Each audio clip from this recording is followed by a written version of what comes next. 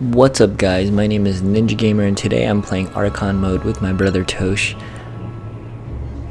I don't know why I just called my brother Bebe, but that is pretty awkward.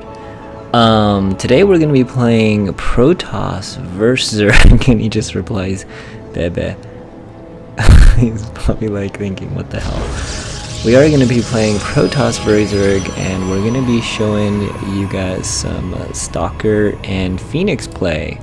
I do recall this game being quite good even though it was a while ago, and we are nearing our completion in our road to Platinum, meaning we only have 2 more games to achieve Platinum. Zerg here is doing a pretty quick scouting job, so I would suspect that this is going to be a spawning pool. Yes it is. Going in for the quick rush, and we went pretty much straight Nexus after Pylon. I forget who's building. I'm not sure on that. I guess we could always just see. Am I doing anything? I'm not really sure.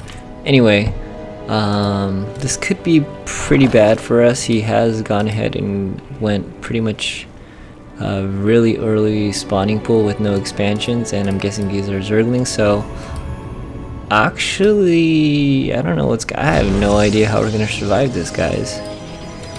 I think this might just be a GG early on, but we shall see how that goes. I really don't remember. I guess I'm building because he's calling the lings from the scouting that he just did a second ago. And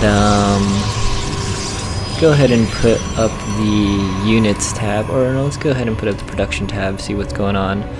He is going to go ahead and create the metabolic boost, and we're going to go ahead and get 2 gate with a cybernetics core. We are going up against YOLO, Han, and YOLO doing it right, so he should just be going ahead and attacking us right here. Our cybernetics core isn't even done yet, so we might be in trouble here, guys. Run, probe. Okay, 1 Zealot comes out. Is he reinforcing with Zerglings? Not really. So we just have to deal with 6 Zerglings, which isn't terribly difficult, and he's trying to take down the Nexus, but I would just go for the probes if I were him. I mean, I would have just gone here straight for the jackpot, but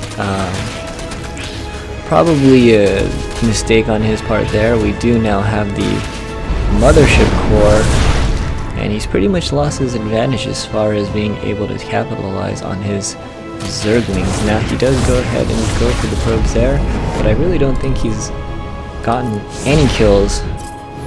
Oh, he has killed 2 workers. Okay, so that's not bad.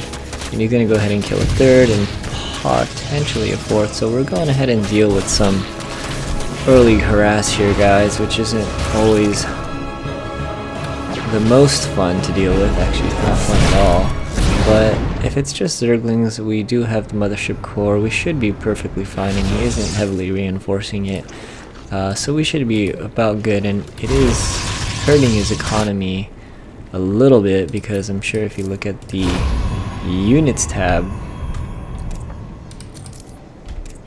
he's only got 16 drones and we've got 28 probes. Despite the fact that he has killed 3 probes, we're still far ahead in terms of our worker count. So I guess this is one thing we've learned as far as early harassment goes, is that while it can be beneficial and while it can be threatening, there's a lot you can do to counter the early harass and actually still maintain the lead of an early expo. So I think this is just one example of yeah, preventing the early harass within the context of having an expansion. I don't know. We're only Platinum, guys. I don't know if this is useful at all. Anyways,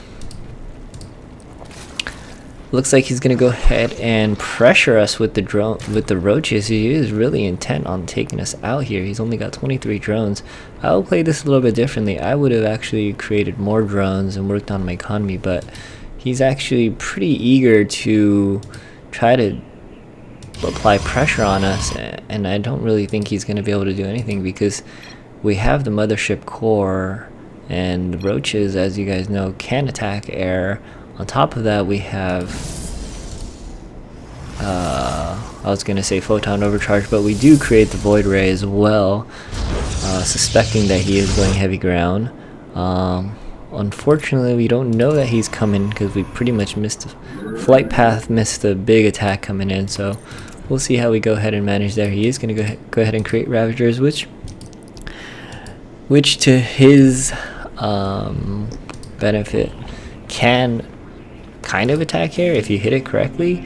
So a big attack coming in here with Ravagers and Roaches. We'll see if we can go ahead and block that. We should hopefully be able to do that. So let's see how this goes.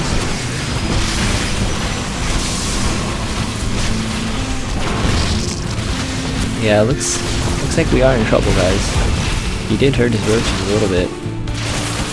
We're probably gonna need that Void Ray. He's not really doing much with his queen, so we're gonna need that Void Ray here, guys. And let's go ahead and see if we can hold this attack. Did he kill that Void Ray? Or am I bringing it back? I'm pretty sure I'm bringing it back. Oh man, did he just kill himself with the little corrosive vial? Oh, move. Oh yeah, so we got some air to ward off the attack. So once again, wasn't a very good attack in spite of his aggression. I would have much rather have spent those resources powering up my econ rather than trying to inflict so much damage. So yeah, being overly aggressive, not always the best thing to do, although it has paid off a lot in other situations. So looks like my brother Tosh has returned, so I guess I was dealing with that by myself here, which is also another nice benefit of Archon mode, is you can multitask and just do other shit, which is also fun. Or if you need to step away from the computer, you can go ahead and do that. So good times with multitasking. So it looks like we're gonna go ahead and we've gone ahead and created a couple gateways, a Stargate and a robotics facility to create some immortals, as you can see here. So pretty nice composition. He's still pretty much on the Roach Ravager Ling combo, and I would say he's still pretty low on the drone count, 33 to 48 drones. And we are both just starting our third base, but in terms of units lost, we have killed 26 of these units, and even though he has killed 8 of our workers, I do believe we are ahead in that regard. We're going to go ahead and do our classic 2... I'm sure he sees this coming. Our classic 2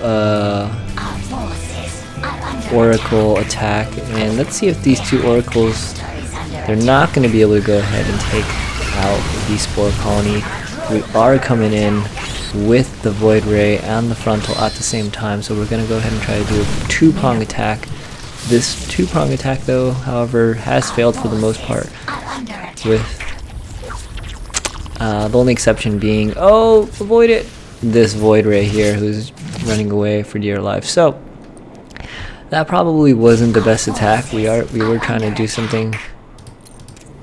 We were trying to be sneaky and do a little Oracle attack in the back, and then a frontal push in the with the main army, but didn't work out too quite well. So 41 units killed and 4 workers killed to 22-8. I still think we are up ahead, considering we're pretty much even on the base count, although he is getting a 4th base on the east side there. And we're just talking about maybe how our timing could be improved. But as far as upgrades, we do have the 1-0 upgrade, and neither of us have really good upgrades, but we do have at least one attack on the upgrade. So he just has Zergling speed. He's not really teching up. Oh, I guess he is now getting the layer. And with roaches, I don't know if he even has the roach speed. Oh, he is. No. One Zergling there. I don't think he has a roach speed, so I would definitely recommend getting the roach speed as well. I'm not sure what we were intending to do. Thought we were going to try to build Nexus there, but one thing I would say he does do a good job of his map control or map awareness. He's pretty much got overlords everywhere. Zerglings, overlords. He has a pretty good sense of what's going on. With exception of the golds, he hasn't scouted the golds quite well. And it's funny, the one gold that he isn't aware of is the one that we have. So, but pretty good scouting on his part. We're gonna go ahead and pretty much just make a bunch of stalkers, and he is getting that attack upgrade as well as the carapace and missile upgrade. We're going heavy on the oracles here, but I do believe we also have about, what is that, 4 gateways, and I wish we made a couple phoenixes so we can go ahead and take out these overlords here and there. But he is doing a good job of taking over the whole map, which we really aren't aware of. So once again, we should be doing a better job of map awareness, because he's got this whole creep spread here. But we are finally grouping up our oracles. And let's see if we can go ahead and do some damage here. I'm going to go ahead and take these rocks down so we can more easily transition from basically any kind of attack that he tries to inflict on us. A big oracle attack coming in our way. Tons of drones being killed. Spore Crawler, as you saw, did go down, but unfortunately he did just make a group of mutalisks, and these oracles are going to have to run away. We're like, holy crap, make Phoenix.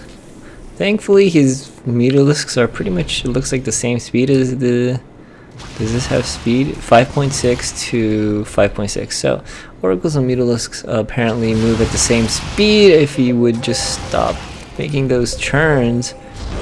And it looks like we're going to go ahead and reinforce the stalkers here and push these guys back. And we do have the blink, so we do go ahead and take away one mutalisk.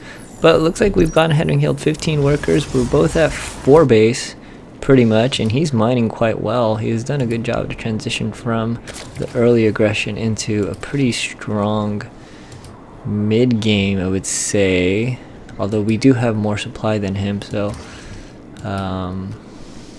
it looks like his econ's doing pretty good though. Muta harass is gonna go down on the base here. Let's see how we deal with this. Hopefully we have a mothership core in the premises. Don't know where our mothership core is. It's probably at our 3rd or our 4th. Thankfully we have made a couple Phoenix. Phoenix are always good, luring them into our Stalker.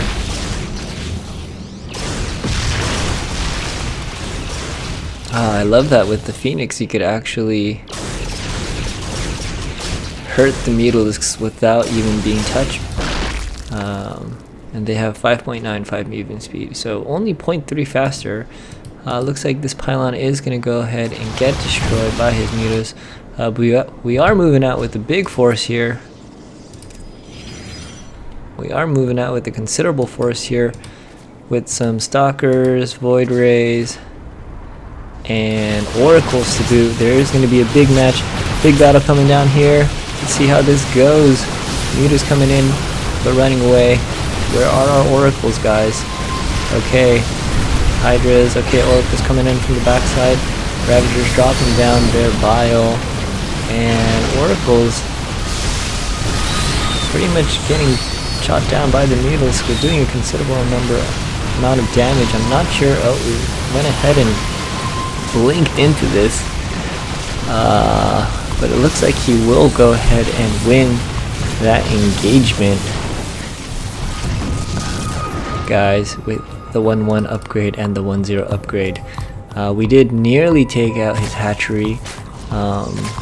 And he's got 5 base now, and we're pretty much trying to start our 5th base. Another scrimmage going down here. It's not looking good for us. 2-0 upgrades, but we are losing the battle quite a bit. Phoenix now coming into play. Probably should have been more active before. He's going to go ahead and try to take down our 4th base, but Phoenix do a good job of destroying them. I think Phoenix are really good against roaches. And the Lings are now trying to take down our 5th base, but it looks like we're going to be able to hold with our photon cannons. So pretty even-sided match now. We've pretty much even on the units lost as far as resources spent, and we've killed 146 to 75, and it's a pretty tie game. We're looking to go ahead and go Mass Oracle here, but go ahead and trying to take down this 5th base, which it looks like it will fall.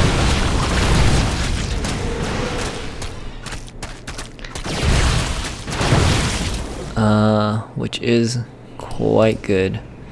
And he is going to go ahead and expand his 5th to the west side.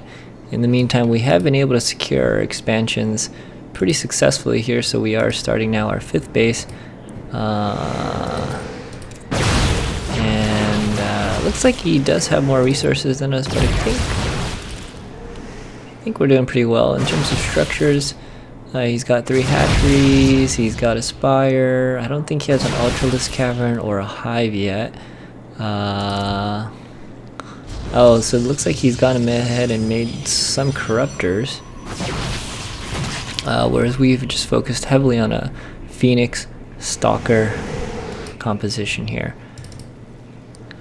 So, counter to that being Zergling Corruptor, I suppose. We are gonna go ahead and harass his 5th base here with DTs, which is something we saw in another pro game, and we know that Zerg hates having to deal with multi-pronged attacks. So we are gonna go ahead and try to accomplish that. He does have a grip of corruptors here. He has about 19 corruptors, but we are gonna go ahead and take out his 5th, and at the same time we're gonna apply pressure on his 3rd base here. And it looks like our Phoenix was able to melt these corruptors pretty quickly here. 14 Phoenix, completely destroying his corruptor army, leaving him with really nothing much else. At the same time, DT's coming into his 4th base. A whole host of drones going ahead and getting killed here. This is not looking good for him. All his base are falling. He's going to go ahead and make those Broodlords. And DT's having a, what's the word, heyday? Alright, Broodlords coming in here. We have 3-1 upgrades. Oh, and he was able to transfuse. I would just go ahead and lift those up. We need to take those 4 colonies out with the Stalkers, which it looks like we are doing a decent job of. His other base is completely destroyed with the DTs. He should be pretty much low on minerals. We could just lift those guys up, guys. Alright, let's just... Executing drones for fun. Oh, and he's barely hanging in there. But it doesn't look good for him, guys. Oh, well, he's actually doing a really good job of transfusing all his units. What we need to do is, we should have been paying attention and use some of those Stalkers to actually kill his Broodlords. But we weren't really paying attention, I don't think, and we actually lost that battle. although Zerg does not have much at all in the way of resources or expansions, whereas we have 5 bases, so, and starting our 6th base, so we should be pretty good here. He's gonna go ahead and push out with the last army of 6 Broodlords, and they do have the 1-0 upgrade, but we also have the 1-0-1-1 upgrade with the shield. And our 6th base is looking like it's not going to be able to hold. But for some reason he does choose to... Oh, he's running back because he doesn't have his queens and his corruptors support him. And it looks... I mean, these guys should be blinking in. There we go. There's the blink. There it is. Taking out the corruptors with the stalkers, and the GG does go down. So I hope you guys enjoyed that game. A fun mix of stalkers and phoenix and some oracle to destroy the roach hydra. Well, I didn't see too many hydra, more of like the roach hydra broodlord composition. Hope you guys enjoyed that one. It was a little bit longer, but please consider liking, subscribing, commenting, or sharing. And if you do have any suggestions on StarCraft content that you would like to see, please go ahead and leave those in the comments as well. I greatly appreciate it. I hope you guys have a happy holidays and talk to you guys later. Have a wonderful day. Bye.